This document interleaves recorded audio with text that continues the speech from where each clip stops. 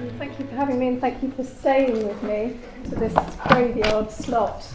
I really appreciate it. I had a fantastic conference, and I'm very pleased to have been here as the imposter that I am, because I'm not an archaeologist. Don't walk that way. This way. Follow the arrows. Stop here and read this panel. Look at this. Don't touch that. This area is roped off for your safety. This area is not open to the public. This area is closed for conservation purposes. Don't walk that way. As a curious visitor, managed heritage sites can feel like no-go areas, excuse my cold. These historic buildings and spaces, subject to the frailties of funding, time and weather, are at constant risk. It's no wonder that sightseers, bustling, knocking into things and nudging over fragile edges, require management. And I don't blame curators and conservators for trying to shepherd me around in an exercise in damage limitation.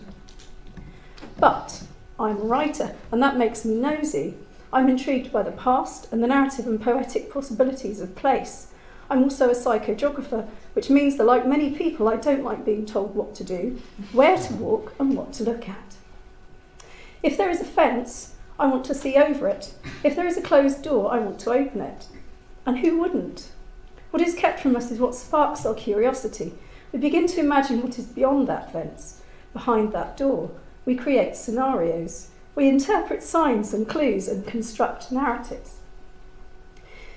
This desire to make sense of things and build stories around fragments is a practice that writers, historians and archaeologists and genuinely switched-on visitors all share.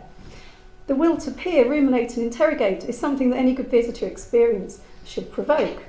So how can we embrace these tendencies and foster them within the constraints of managed heritage sites? How can we offer those rucksack-carrying tourists and sticky-fingered little children something really worthwhile without breaking the very thing they've come to see? One answer is to encourage a particular kind of walking, attentive walking informed by psychogeographical practices. And as I've pointed out, walking around a heritage site can be a frustrating experience, but the freedoms of walking and the attendant pleasures of pausing, imagining and narrating are vital to the public experience of those sites. Walking, given a basic level of fitness and comfort, can be a liberating act.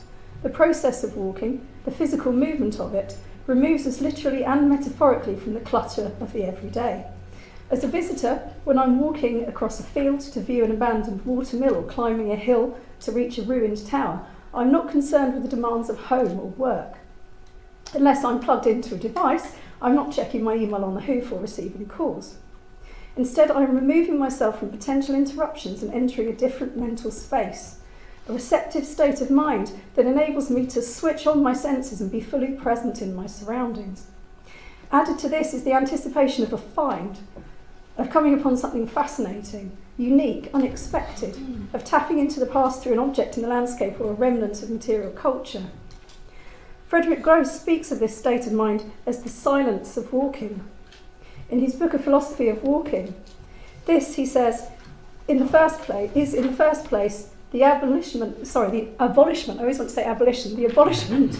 of chatter, of that permanent noise that blanks and fogs everything, invading the vast prairies of our consciousness like couch grass. Walking, my ears are open and my brain is ready for input. Do I want the free audio tour? No, thanks. Let's return to the idea of attentive walking. What does this mean? I see it as a way of walking that embraces the spirit of the derive or drift, a psychogeographical practice described by Guy Debord as a technique of rapid passage through varied ambiences. Psychogeography is concerned with responding to and challenging the prescriptions of place. Inform me that I need to follow the interpretation of panels in a set order, and I will find an excuse to go through that exhibition backwards. The psychogeographer does not follow the path, but walks against the crowd, because creative engagement is only really possible by disrupting the flow, switching from passive reception to active perception. I won't go into a history of psychogeography here. Instead, I would like to glance briefly at a side shoot of this movement that is particularly appropriate to heritage sites, counter-tourism. Oh, good. Somebody's with me. I never know quite how to say this, but I will say it as LATEREX. LATEREX, the Laboratory of Experimental Tourism, was established by Joël Henry in 1990 with a view to finding new ways of seeing other places. Experimental tourism is not critical or snobbish about sightseeing, rather it is profoundly democratic and celebratory.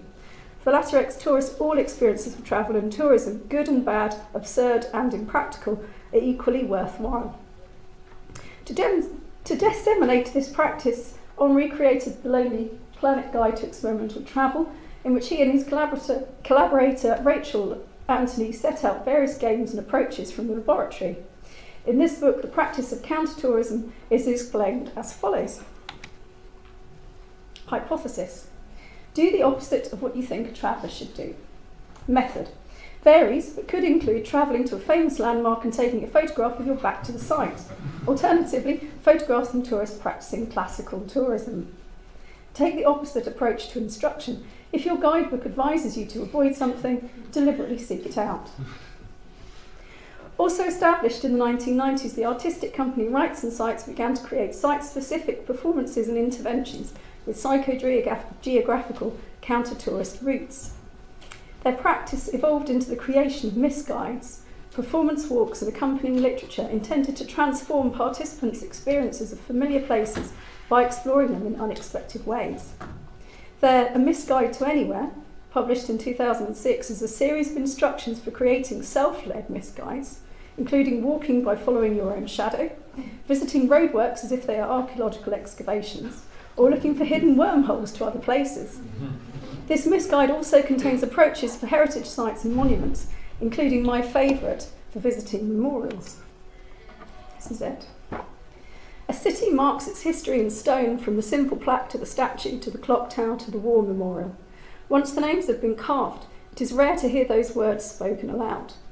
Go with a friend to any marker in the city that may constitute a memorial and read aloud to each other these silent words and names. This sounding out of the forgotten past has a reference to it that reflects how respectful counter-tourism really can be, and it is this combination of playfulness and appreciation that I recommend incorporating into walking heritage sites. And now apologies to William for the image that he's about to see. A founder member of Wrights Sites, Phil Smith, has gone on to produce further misguides, including one directly applicable to heritage sites, Counter-Tourism, the Handbook. In this and its smaller companion Counter-Tourism, a pocketbook, Smith reacts against the spectacle of the heritage industry, which he sees as offering a sanitised repackaging of historic sites. This is heritage with a J, akin to Muzak, the bland, washed-out, digestible version of the past. Smith's handbook is subtitled A Handbook for Those Who Want More from Heritage Sites Than a Tea Shop and an Old Thing in a Glass Case. It offers a series of provocations and principles for visitors wishing to shake up twee heritage and what Smith describes as the heritage tourism machine. This includes taking a stance against health and safety signs, those restrictions and warnings that psychogeographers itch to disobey. But rather than putting oneself in physical peril, Smith suggests a more metaphorical interpretation. Many unnecessary health and safety signs can be usefully reinterpreted. For example, the sign, historic sites can be dangerous, please take care, erected outside English heritage sites should be taken seriously. If the past eats your brain, your vacant smile will be taken for customer satisfaction. Ways of walking feature in Smith's guides, including prowling, walking barefoot, walking across a site as if it were on a thin skin of ice, and a favourite psychogeographical chestnut, misreading the site map by holding it upside down. Smith doesn't want to cause trouble at heritage sites, and he's clear about not disrupting the pleasure of others. His reason for adopting these strategies is to burst the bubble of the heritage business. And he says, behind those simple-sounding stories in the visitor guide and the locked gates marked private, there lies a multitude of wonders, absurdities, and outrages that, when counter-tourism opens the doors, provide a subversive and life-twiddling experience rather than a deferential procession through the unrevealing homes of the rich and famous. It's not because the heritage industry is dull, or bad, or conservative, or inaccurate, but it just doesn't seem to realise how odd, surreal, dreamy, horrific, elusive, ruined and apocalyptic it all is. Like Smith, I want us to re-enchant and re-enchant and defamiliarise heritage sites and spaces so that we can see them afresh and better appreciate their richness. And I believe that we can do this by bringing together the playful tenets of counter-tourism and the inquiring practice of attentive walking. This is how I've been doing it. So in 2016, I worked on 2 projects with English heritage sites using this approach. I was invited to visit Wilmot Castle in Kent by the senior curator who'd recently completed a major redisplay project there. She asked me to train the site's team of newly recruited volunteer room guides in using psychogeographical approaches. This is quite a shock to me. It's certainly a shock to them. In the resulting workshop, I asked participants to derive around the site, following their curiosity and using psychogeographical provocations to discover spaces and objects they had not previously noticed. The purpose of this project was to look at different ways of working with material heritage in enclosed hands-off spaces, as well as making the most of the extended grounds. Volunteers took part in defamiliarising exercises with objects to encourage them to question the act of interpretation, and then worked in small groups to create their own misguided tours of items and spaces in the site. They presented these tours to each other and some curious visitors, bringing together walking, creative interpretation and storytelling. Armed with these techniques, I hope that volunteers felt better equipped to deal with understimulated visitors, especially those sticker-fingered children who kept wanting to get underneath those red ropes. And this is me having misguided them slightly, they're now misguiding each other. Following this project, I worked with curatorial and interpretation staff from English Heritage at St Augustine's Abbey in Canterbury. This is a very different kind of site, open air, ruined walls, and little tangible or tactile heritage. The brief was to improve visitor experience to the site, especially those of families. Attentive walking and imaginative responses were key to this. Working with a family forum drawn from local English Heritage members, we created a series of indoor and outdoor activities to help young visitors engage with the spaces and their stories. The most tangible meeting of walking and counter-tourism and the resulting interpretation items is the collection of monks' habits available for visitors to wear. Well, that's me misguiding people in the habits when we launch them. Inside each habit is stitched this panel. It's the inevitable trail of the site, but it's got a series of games and provocations as part of it, including a spotting list for playing heritage bingo, storytelling through mime in the refectory area, and reading an imaginary manuscript in the cloister. This has proved very popular with the children, apparently, and means that they keep asking to go back rather than going, oh God, not there again. I live in the medieval sinkhole of Sandwich in Kent, which is a place that I long felt needed an injection of counter-tourism, and in the summer of last year I ran a project to achieve just this. Walking Heritage was funded by the Heritage Lottery Fund and supported by my institute, Canterbury Christchurch. The project comprised working with local community and history groups, town archives, English Heritage and the Royal Geographical Society to create alternative guided walks in the town.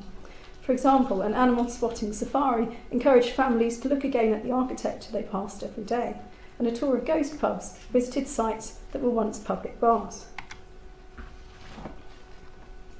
I produced accompanying literature for the project, including a misguide Walking Sideways in Sandwich, which Phil Smith agreed to collaborate on, and the Not the Blue Plaque Tour of Sandwich, a self-led walking tour of town tales, undocumented histories, and local legends. And I have copies available. Yes, please. Yes, please. Please take them away, because I carried them all the way from Sandwich, so I'm very grateful to that. My last case study. My most recent project in this vein explores sites in Canterbury through the lens of literature. Oh, What We've Been was funded by the Being Human Festival of the Humanities this year. My colleague Mike Bintley and I worked on a text each and collaborated on this project, which launched in November. It comprises an imaginative mapping of our chosen texts, in my case Ridley Walker by Russell Hoban, You darling. and in Mike's case the Old English poem Andreas, which he had just translated, onto the cityscape, using a trail that connects resonant sites. These included Canterbury Cathedral and Butter Market, the ancient town walls, the Westgate Tower and the Dame John Mount, for anyone that knows Canterbury. Mike and I offered joint misguided walks of the trail during the festival, reading from the texts and connecting them to the fabric of the ancient city, as well as encouraging walkers to seek further parallels in busy streets and back lanes. Printed and downloadable maps of the trail are available. Please take them away. as is a virtual online tour of the project on the project website, as you can see. The project covered an area of Wrights Sites, exploring the symbiotic relationship of text and place, and offered a process of creative interpretation through walking. I hope that this very brief tour has made something of a case for employing attentive walking and counter-tourism to sites of historic interest. If we cannot climb the fence or open the door, we can find imaginative ways of leaping over and walking through them, uncovering and reading our own stories of the past. Thank you.